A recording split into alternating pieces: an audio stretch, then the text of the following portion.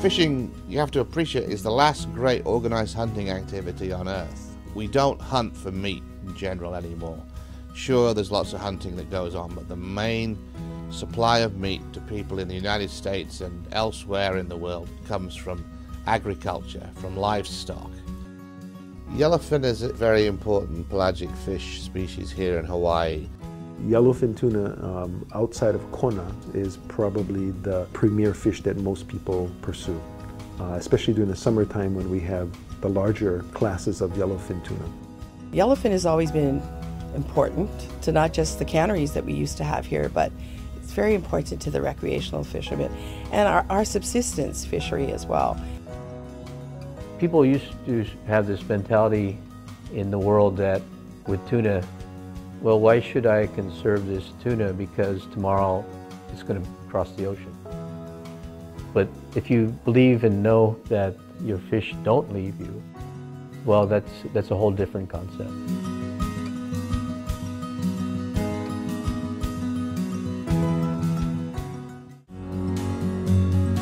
We're full-time commercial fishermen and we make 100% of our livelihood from fishing, whether it be pelagic fishing or bottom fishing. I fish pretty much exclusively for Mama's Fish House on Maui. We do have 3 other wholesalers on island, which takes a large chunk of the yellowfin and big eye that comes from our console fads that we have. When it's on, it's on, and when it's off, it's off. It's like a light switch, you know. If one day you be there, it'll be biting. The next day you go, you won't catch anything, you know. It's it's just a water temperature thing or a current thing, or, you know, just the food might have left and then they're done, you know, they're not there. And then you wait a day or 2 and then they'll come back, you know, it's because they're migrating everywhere, they're following the food. I was conducting research for the Pelagic Fisheries Research Program.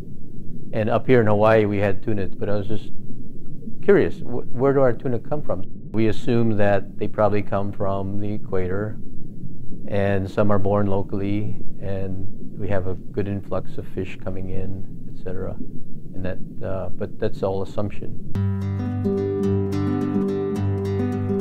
These animals are really amazing. They're so fast growing and they mature very, very quickly. Mature yellowfin tuna, the females will put out between like 3 and 8 million eggs per night, night after night after night, repeatedly for weeks at a time. And they'll be doing that after they're only about 2.5 years old. In Hawaii, it's kind of an interesting situation because every summer we get these runs, and those are spawning aggregations of, you know, the big yellowfin. And you see all of the guys going out there and catching them. And those fish spawn, drop their eggs, and you know, the eggs are caught in the local currents and drift around for a while.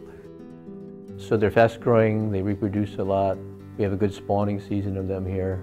But one of the questions that we always ask in tuna science is, how is our population of tuna that we have here connected to the broader Pacific, the Eastern Pacific, the equatorial regions? That is, how much can we depend on the population to be repopulated from that sink population, or how independent is it? And none of that was really known at that time. Our next big project I got involved in was with Dr. Kim Holland, the Hawaii Tuna Tagging Project. We tagged 8,000 yellowfin tuna, then you just let the experiment run and see where they get caught. What was intriguing was that out of all those thousands of yellowfin tuna, most of them tagged within the main Hawaiian Islands, basically from Kauai to the Big Island and neighboring seamount to the south of us. Of all those thousands of yellowfin tuna, throughout the whole span of the project and throughout their lifespan, they were only caught in Hawaiian waters. So the histology of the fish, through the, you know, studying the otolith, there's some chemical markers in there that says this fish was born in these waters, and when we catch them and we give those otoliths to the Science Center and they look and says, oh yeah, this is a local fish. Studies we've done with that large tagging project, we're able to develop size-specific natural mortality estimates for yellowfin tuna. And surprisingly, the natural mortality levels dropped very low to their minimum at about 10 pounds. So after 10 pounds or so, What that tells you is that that fish has a very good chance of surviving in the wild. The tunas mature over kind of a size range, so there's not just this point where they all start spawning. For yellowfin tuna in Hawaii, the size ranges from about 35 to 100 pounds.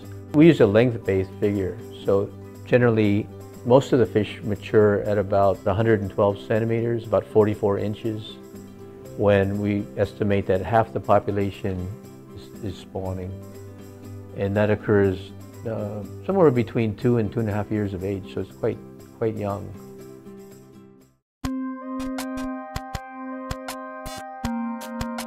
About 10 years ago, there was an initiative in the legislature to take a look at placing some minimum sizes on both yellowfin tuna and aku, or skipjack tuna.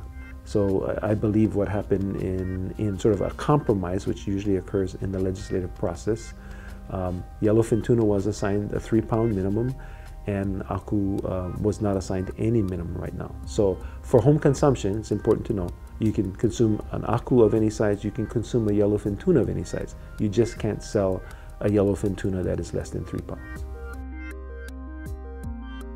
There were no studies done at that time. There was no scientific evidence. There was no justification or real reason to regulate at 3 pounds. It has nothing to do with the size at maturity or the size of anything, really. It was a holdover of someone's desire to initially regulate skipjack. There's been some discussion about old laws. If they're not appropriate, get rid of them, revise them. It's been a long-standing debate within the state what to do with this law. What David's work has shown is that with a relatively modest increase in minimum size would put the fish at a period in its life history where its natural mortality rate is at its lowest. And so if fish landed above that minimum size, one would expect more of the specimens to reach maturity. If we say had a larger minimum size, the trade-off would be some people would be disadvantaged from being able to land small yellowfin. How big is that community? Even if it's small, what aspects of that community make it vulnerable? Maybe it's like 10% of the population, but it might also be that it's 90% of all the poor people or below a certain income level. So, you know, you have to be able to describe those impacts. Similarly, the most recent assessments for yellowfin indicate that it is not being overfished and is not in an overfished state, but it's probably pretty close to the level of population size that can produce the maximum sustainable yield. And so there is concern about it not being overfished in the future, and there are close attention being paid to it and its stock assessment to try and make sure that we stay on the good side of the thresholds of overfishing and overfished. The 3-pound size, 3, 4, 5 pounders are a lot easier to sell than the 5, 6, 7, 8 pounders. Just because it's a more usable size for any family.